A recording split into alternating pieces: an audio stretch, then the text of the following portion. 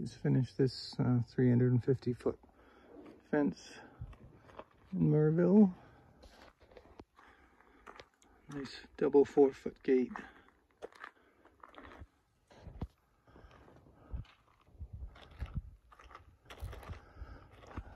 Level rails. Just for bracing for the rest of it here, deer height. So the old fence is behind it. It's going to be removed after. Comes down, then we put a bend in it. Get the gate angled. And there's a fine looking gate.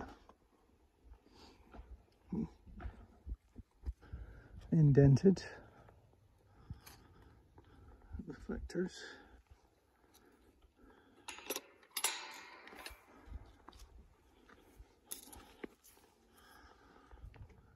And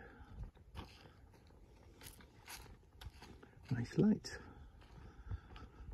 This actually from the gate down was added after I coated on it, so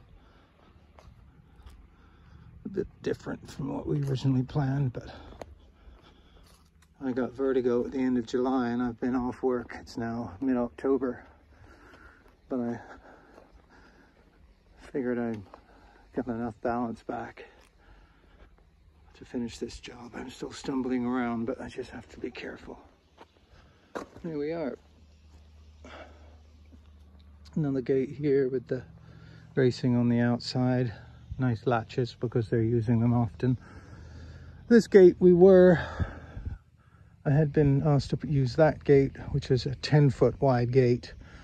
But there was a change of plan to use the one we originally planned, which is for a 10-foot gap. So I filled in a little bit rather than redo the post so close to the original. But anyway, there it is. 350 foot for the dahlia farm. There'll be a lot of this old fence can now come out and it'll be a lot clearer. I'll redo the video then.